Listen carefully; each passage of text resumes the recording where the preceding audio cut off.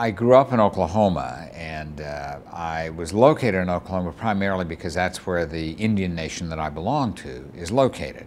Not historically, but where they were removed in the 19th century, and that's the Cheyenne and Arapaho tribes of Oklahoma. I'm Southern Cheyenne by blood, myself. That's what my heritage is on my father's side. But the Southern Cheyennes and the Southern Arapahos affiliated for political purposes to form the Cheyenne and Arapaho tribes of Oklahoma. And that is what makes me a citizen of the Cheyenne and Arapaho tribes of Oklahoma. The Cheyenne historically had a number of important societies, leadership societies and military societies, and there were several of them altogether, 5 in number, but the principal among equals was the Society of Chiefs. And the Society of Chiefs is the Southern Cheyenne Society to which I myself belong. And that is a society to which my great-grandfather, Thunderbull, belonged. My great-uncle, Elliott Flying Coyote, belonged to it. And then 2 of my own uncles belonged to the Society of Chiefs. And now in my generation, I belong to the Society of Chiefs. My upbringing was somewhat unique, I suppose. I was raised in Indian country. But at the time that I was growing up, from about age 4 or so until I went away to college after graduating from high school in eastern Oklahoma, I lived at a place called Bacone College, which was, interestingly enough, historically a mission school set up by the American Baptists to educate Indians. It's where my father had gone to school, where he had met my non-native mother, and where both of them were then teaching in the 40s, 50s, and 1960s. And that was my reason for being raised there. So I actually was raised in a native environment right on that college campus, because 90% of the people there were of native descent or native heritage. And they were from all over the United States, though, not just the Southern Cheyenne. On the other hand, out in western Oklahoma were where my families and relatives were located amongst the Southern Cheyenne. And so when I was growing up, even in eastern Oklahoma at Bacone College, we made frequent trips, obviously, back and forth to what was considered the homeland, or the native community, if you will, of the Cheyenne, which was just west of Oklahoma City in western Oklahoma rather than eastern Oklahoma.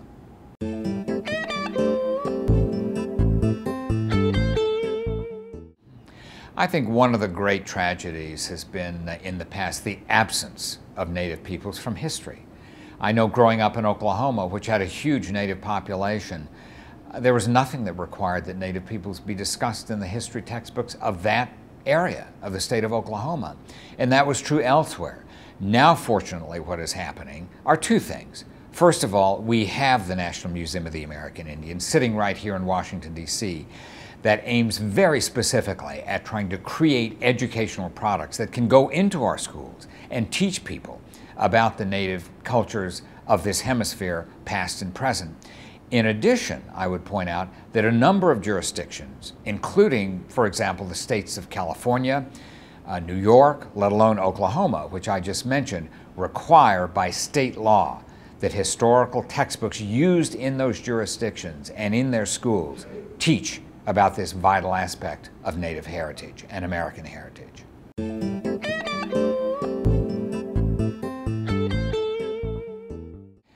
I think the new millennium continues to bring significant challenges to native peoples. There's no question about that.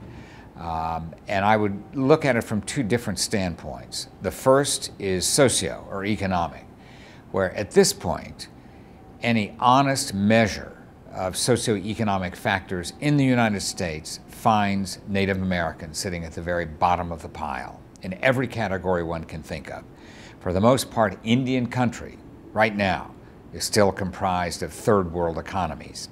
That said, I would emphasize that the trend line is going in the right direction, not the wrong direction.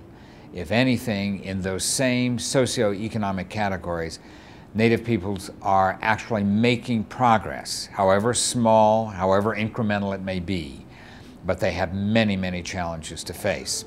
The second challenge that Native peoples face is our challenges of a cultural nature. That is, their continuing capacity in the new millennium to continue to be native and not simply be assimilated. And that is a challenge that I think is equally significant to the socioeconomic challenge. And it's one that will occupy the attention of all of us who continue to live in the 21st century. This capacity for remaining native, for protecting those cultural values that have so motivated us through time, that have literally held us together, is something that will challenge all Native peoples. But again, there, I'm pleased with what I see to be the trend line.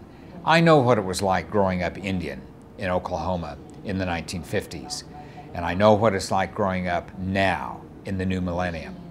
We still have challenges, but if anything, we are more comfortable and see the worth more clearly of being Native now than we did then. What I would say in my case is that I was blessed in kind of a backwards respect by having a father who, unlike me, had had to go through 20 years of schooling in boarding schools established by the federal government, the specific purpose of which was to deculturalize Native people. My father survived them against great odds, but it's a part of his life that he would really never talk to me about because it was so horrible for him. It's not that I didn't face challenges growing up, but what I will always be grateful for is that my father, having endured them himself, did his level best to protect both of his sons, my younger brother and me, from having to experience the same kinds of things. I saw the face of prejudice growing up. I can remember going to motels where suddenly there were no vacancies because my father had very brown skin. I know that.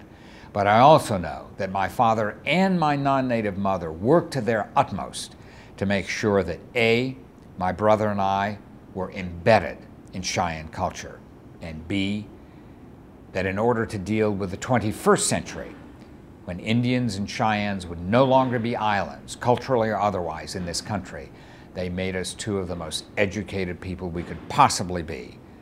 Grounded as a Cheyenne, but able to deal with all that surrounded us. That was their objective.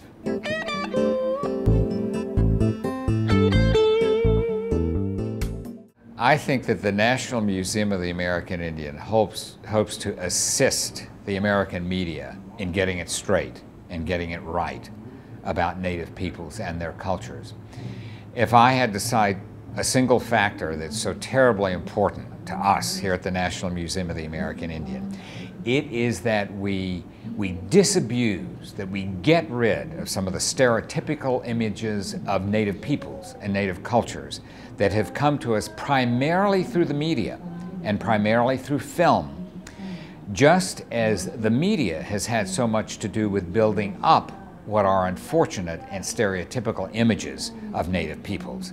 The fact that we are mere savages, non-dimensional human beings, grunting, speaking in short paragraphs, if even sentences at that.